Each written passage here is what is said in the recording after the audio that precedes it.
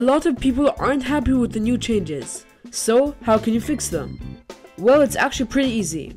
First, you'll want to go to Chrome Web Store, or if you have another browser, then go to their web store and then search for Scratch add-ons.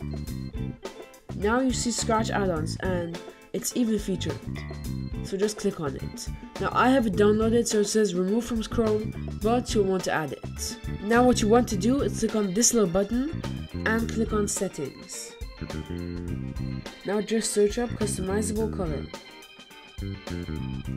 and we have website dark mode, editor dark mode, and customizable colors.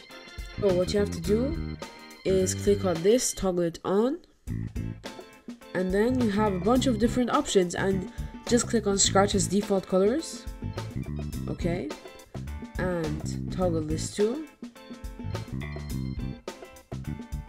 and again Scratch's default colors. Alright, as you can see, it's blue again, and if we click on create, we can see it's blue here too. So I really hope you enjoyed that video. If you did, watch this video to learn more about the update.